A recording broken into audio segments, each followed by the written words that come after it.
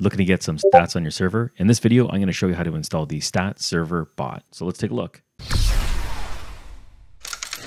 We're at the desktop of our Windows 10 PC, and I have my freshly installed GEEKrar server up and running in Discord. And what we're going to do now is we're going to be adding the server stats bot.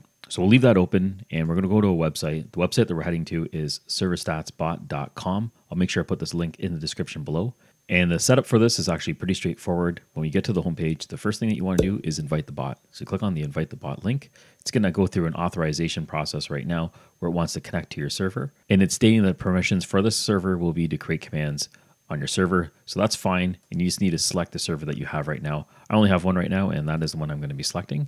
And then you just click on continue. Here's all the read-write permissions that it's going to be asking for that server. These are fine. If you have any issues, you can uncheck them. Then you scroll down and then click on authorize. So we'll just have to go through the scenario right now. We'll just check this and then I'll fill this out. Those are all boats. Okay, there we go. So you can see that we already got the notification that it's already on our server now. It's linked in. So it's been connected to our server. Let's just jump in right now. And then you can see right over here that it's a member on the server right now. So before you do anything else, you want to make sure that you give this bot the correct permission on your server. So if you've watched my video before, we've created a role called bots, which gives it admin privileges on your server. And I'm just going to right click on the bot and I'm going to go over to roles and then I'm going to check this option over here, which is the bot one. This has administrative rights on my server. Going to check it. And now we've added it to the bot group right over here. Now, if you don't know how to do that, you can check out my installation tutorial, which is this right over here. And I'll walk you through those steps. And there's just a couple of commands that we're going to run right now to get it set up. And then we'll get the statistics over on the right-hand side. Okay, so to set up the server,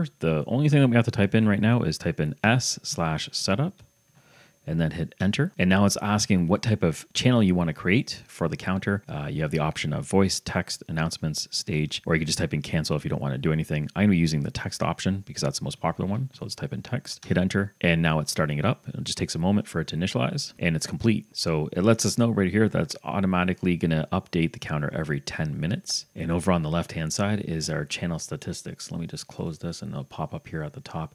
And you can see all the members. I have no members on the server. This is just a test server. I'm going to be testing out a lot of bots and I'll be creating videos for them. And there it is over here on the left-hand side. Lets you know the members, all members, the member groups, and you can modify these to whatever groups you want. So if you want to do that, just type in s/counter. And now it lets you know all the types of roles that you can add to your counter. Now there's premium ones. And if you find this useful, you might want to actually subscribe to their premium service. And one other thing I want to mention is if you want to change the name, you're not happy with the name that it comes up with automatically, you can just hit the little gear over here on the right-hand side and just delete it. So you can change the name to whatever you want it to be. One thing that is actually important for this is that you leave the dash and the number, any number at the end. It'll automatically update this number every 10 minutes. So that will change and that's not a problem, but you can put a personalized name in here. Then you just need to click on the Save Changes option at the bottom. And then you can back out of here. And so you can see over here on the left-hand side that the name has now been updated, and that's how you customize it. So as an example right now, I'm just going to quickly create a role so you can just see me walk you through that process right now. So you want to type in, we're going to type in s/counter space create. So it's going to ask what type of counter we want to create. I'm going to create one for the roles right over here. So I'll just type in roles, hit enter. And now it wants to know what type of channel we're going to be creating, whether it's going to be voice, text, or category or announcements. I'm going to be using text again. There we go.